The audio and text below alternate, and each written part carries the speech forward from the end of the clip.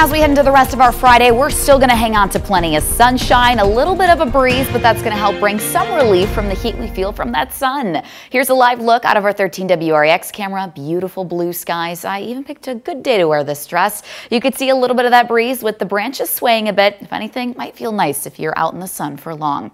83 degrees already in Rockford, plus dew points in those mid-50s, so not too humid, at least much more comfortable than what we felt yesterday.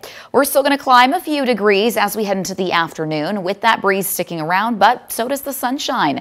Nice and dry, amazing weather for all the festivities we have kicking off in the area this weekend, like Rockford City Market for this evening. Temperatures still in the 80s by the time we get through the 6 o'clock hour, and then the 70s moving into the late evening. All in all, still warm, a little bit more comfortable as we see that breeze as well. Overnight, we drop into the upper 50s, one of the more cooler nights, if you will, moving forward as we really kick up the heat into the weekend. Not right away though, at least Saturday is a bit of a buffer. Still low to mid 80s. We'll see a little bit more cloud cover as we continue to stay warm and not as hot. But speaking of hot, my goodness, do we crank up the heat. Low 90s by Sunday.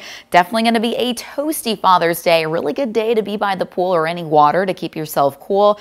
Might see a spotty shower or two late Saturday, early Sunday, but a lot of us trending to stay dry. But boys, are going to be hot and muggy. Not just Sunday. That's actually going to kick off a streak of the 90s and very hot and humid and really just oppressive weather as we head early into next week. Here's the trends that we're seeing. We'll see a lot of that warmer air moving in. Here's Saturday, so cooler air moves away, and that's when a lot of that heat moves in. It's going to be downright hot on both Sunday into Monday and even moving forward because it just stays put. We stay nice and warm into the next several days as we see that pattern moving in.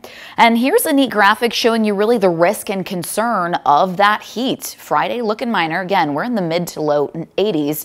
And then as we head into Saturday, not much of a change with those temperatures, but take a look at Sunday. This is where the 90s come in and the humidity. You see this map drastically change to major heat risk moving into the end of the weekend, and it only gets worse as we head early into next week. This is what Tuesday looks like, featuring extreme heat risk early into next week, but then we get some kind of relief into Wednesday. That's actually going to be our next best chance for some active weather. So that just gives you an idea of how hot we're talking. Temperatures in the low to mid 90s plus your dew points are going to be in those mid to upper 60s. So awfully humid and warm.